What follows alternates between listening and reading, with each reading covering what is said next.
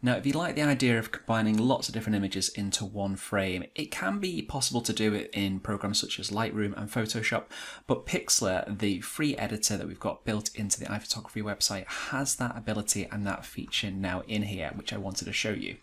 To find Pixlr to begin with, it's under the Resources tab under Pixlr Editor, and this is the first interface you'll actually see. So you can see it's a fairly new feature that they built into their site.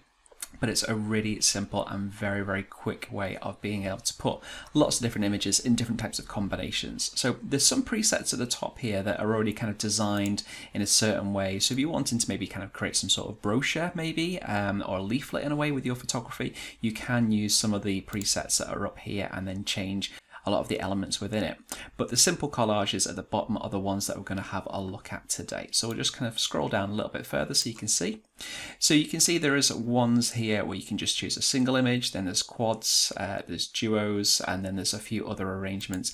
If you kind of press the button at the side here, you can cycle through and see all the different variations. So I think a quite nice simple set of 9.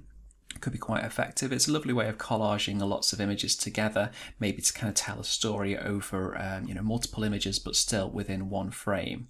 So simply just press use as template when you're ready, and it is simply a case of double clicking on each individual square, and it will then open up your file viewer or your window explorer, and then you can choose the appropriate image. So I'm just going to choose a few images and to put them in and arrange them.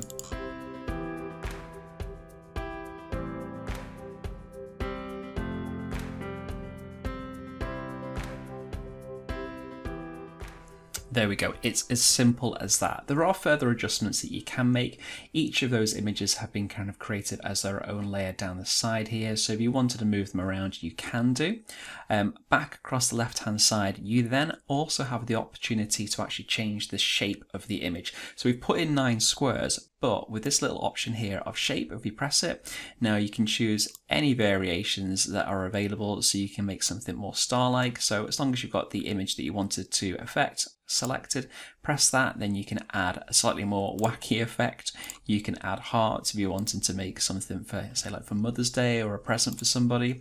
There's teardrop shapes. There's a whole variation of different kind of cutouts that you can add to make it look a little bit more kind of creative, a little bit more unusual. I quite like that one actually. I like the flow of that little line there. Maybe we could add another one and maybe add it again in the top corner. So you can just add a little bit more of a design to your overall set here. Now also you can then add little lines to the side. So what we'll need to do is just go here down to outline, and then this can actually add an outline around the image. So this takes into consideration the frame that we've just added there. So to make that a bit more visible, you can see that it's kind of quite strong and quite thick, but you can change the width of that and make it a little bit narrower. I think I would actually make it more red just to sit in tune. We'll go the opposite end, just to make it a bit more in tune with the design overall. And so same again, I can do it on another image. So it just defaults back to the normal grey. So all we need to do is then just choose our preferred colour and then choose our preferred width. So we'll take it down to about 6, and I'm going to do the same on the top again.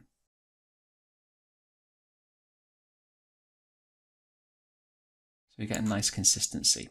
Now if you wanted to go a little bit further, you can also add a drop shadow in. The option at the bottom here on the menu bar can add a drop shadow, as you can see just around the image. It gives it that slightly more 3D quality to the image itself. So we can change the amount of blur that's within that drop shadow. We can change the distance from the image if you don't want it to look spread out and running over the next images. And then also you can change the direction of it as well. So I quite like the idea of that. I may just do the exact same process to the other images.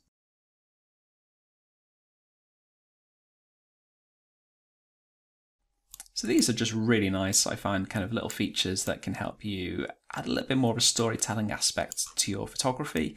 It's also, as I said, a kind of a nice way of being able to put multiple images in one frame together. Maybe you've got a series of images that are very similar and you don't want to put lots of them together, say in the iPhotography gallery, for example, but you actually wanted to kind of keep them all close. This is quite a nice way of actually displaying them. I'm just going to bring that distance back a little bit and enhance the blur ever so slightly. There we go. Excellent. So there we go. So it was just a really nice simple feature, being able to collage images together, making them a little bit more creative. You like the idea, and this is all using Pixlr in the iPhotography website, which is free to use for any iPhotography student. So I hope you've enjoyed it. Keep looking out for iPhotography for more. Thanks so much for watching.